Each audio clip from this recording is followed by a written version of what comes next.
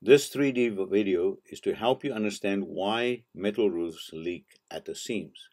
First of all, when they install a metal roof, they install a gasket between the two overlapping panels. These gaskets then are fastened with hexagon screws, like that has a neoprene washer. Over time, this neoprene washer will corrode or deteriorate, and when it rains, water would start leaking in at that fastener. The problem is then, as water leaks in, it will accumulate between the two panels, as you see here, which the seal or the gasket prevents it from flowing out.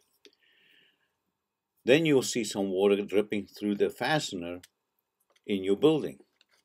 This water sitting there causes rust over time, and the rust then will come through to the top panel eventually.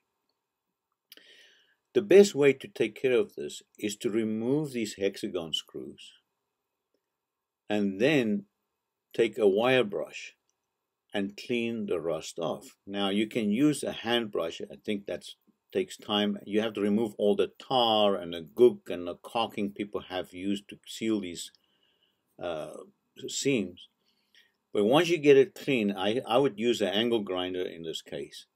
Once you get it clean, then you can take panhead fasteners to screw these panels tight together. You don't need to use the same holes. After that, you take Super Silicone Seal and cover the seam 2 inches on each side of the seam with a Super Silicone Seal, a mesh, and a Super Silicone Seal again. Once you got this done right, you will never have rust again, and you will never have a leak again. And this is how you repair a seam on a metal roof.